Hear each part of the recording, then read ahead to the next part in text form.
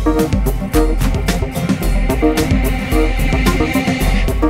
everybody, BrickLover18 here today, with another question and answer video. This is question and answer video number 3, and today's question is how to get more subscribers to your channel even though you've been on for a longer time. So there was question how I had a lot of subscribers in under a year versus the person who asked the question who had less subscribers than me in more than a year, to about 2-3 years I think they said. So this is an anonymous question, so I'm not going to say the YouTube username, and I did in another video, so I'm very sorry for that. I hope I didn't know it was supposed to be private. So this is a thing for everybody. If you want your question or answer to be private, either send me an email, write it on AskFM, send me a personal message on YouTube, I prefer email, and say Anon, please. Like, okay, and I'll gladly not say I never thought. So I'm sorry that happened. And I answered the question, but they didn't like the answer, so I'm just gonna re-answer it kind of thing. Because like, apparently I talked about too much making a new channel. So say you already have a channel and you want to keep growing. You have to keep uploading. Like, you can't upload a video if you think is great and then expect it to be watched for years. Because let's face it, after the video becomes older, it doesn't get watched as much versus a brand new video, because that's when most comments happen. That's when most engagement happens on a video when it's just recently posted. And I don't know if that's true for everybody, but it's definitely true for me. I do not get comments on video, a lot of comments that I put about videos that I posted a year ago. I get them right up until like, you can get comments all year round, but I get the most comments as soon as I post a video, because that's when it's new on everybody's subscription feed. So keep posting up regularly. Don't post bad quality videos with, like, they say that's at night and your lighting's not good. Wait and film the video in the morning, or in the afternoon, or you can't film when there's not good lighting, because that's not good. And like in the video, like, it's got some bad lighting right now. It's not bad lighting, it's dark lighting. That's what I want. I wanted dark lighting, so that's my effect. But when you're trying to show a set or something and you say, oh, you can't see it, it's dark, that's not really good. Like, you want to be able to see the set. And as I said, upload frequently. And basically you just have to join a YouTube circle, because that, like, as Brickstar said in his other video, there's a circle of like Lego Man, AFOL, Lego for Chris, Brickstar, and then there's like smaller YouTubers, like they're adults, and then there's kids, and like they're kind of like your aunt and uncle, or not, they're no aunt, but they're kind of like my uncle, I think. My uncle to the YouTube community, because they'll help you out and you help them out, and it's just a circle. So try and get into like a circle on YouTube. It'll definitely help you out, because then you'll have friends and stuff like that. So that'll be neat. And you just gotta keep uploading good quality videos. Watch other people's videos. Comment on other people's videos. Talk about.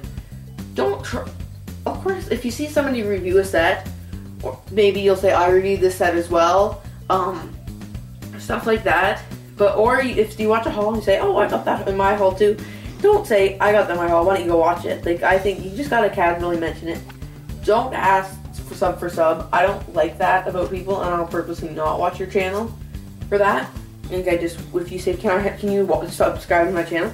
I just won't even look at your channel. I'll mark those comments as spam. If you're still a small YouTube, like, if you get comments but not a ton of comments, try and reply to the ones you get. Like, I don't get as much as some YouTubers, but I get a lot of comments, and I try and reply to them the best I can, but I can't reply to all of them. So I read every comment. Every single comment that is posted, I read, guaranteed. So if you ask a question, I'll definitely try my best to answer it very soon, ASAP, stuff like that. I'll try my best as hard as I can to do that. But when you comment cool and stuff, I read that and I'm like, awesome, they like my video, but I don't reply to those right away, if ever, because I don't have time. I reply to the questions with answers. So if you say cool and then ask me a question, so that's what you should do. Try and reply, because if you don't reply right off the bat, then people aren't gonna like that. And with the big YouTubers, when they don't reply to anything, questions or something like that, that makes me mad, because if I'm subscribed to them, I should definitely get my questions answered. And as I said, don't ask people to subscribe to you. If people subscribe to you, you should be happy. But if they don't subscribe to you, like, you can't chase them down, because it's only one person, and there's thousands and thousands and thousands of people on the YouTube in Lego that do Lego reviews. There's probably not thousands and thousands, but there's a lot. And there's definitely thousands and thousands of people that watch Lego videos. They might not make Lego videos, but there's definitely big YouTubers have 50,000 subscribers, so that's 50,000 people that watch videos about Lego. So, and if you want the Lego audience, don't upload a bunch of stuff that's not about Lego. That will definitely help you out. So, like, don't upload a bunch about stuff that's not Lego. So that's basically it. There's not much to do. You just gotta wait. It takes time. I went for my first 6 months on YouTube. So I've been on YouTube for about a year and a half now. My first 6 months on YouTube, I started in 2012, July 2012. I had 23 subscribers by 2013. 23. I was on for 6 months, and 23 subscribers. Some people say it's a lot.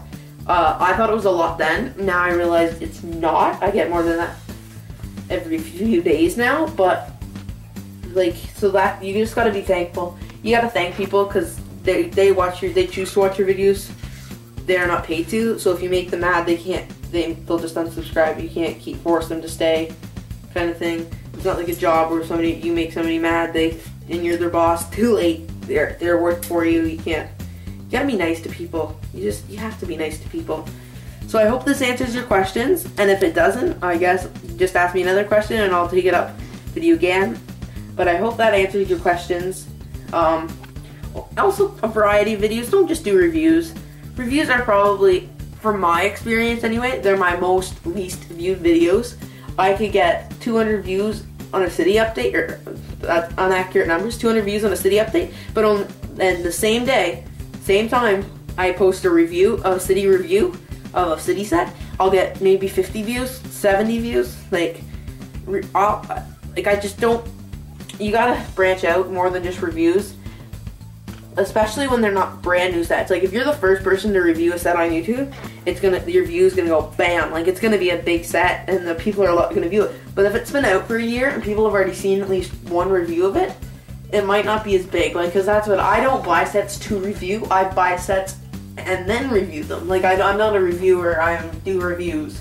Some people, the Brick Show and stuff, they're reviewers. They buy sets to review, then they sell them or put them in their collection. I don't. Like, I don't have the funds for that. I like to collect Lego, not make money. No, I love to make money, but I don't try and make money off of it. That is just something I do. Make a few dollars here and there, and that's great. But, so I hope this answers your question. Let me know if it doesn't, and I'll work on it again. So yeah, thanks for watching, and I apologize again. So thanks for watching this video by BrickLover18. Stay tuned for more question and answers videos.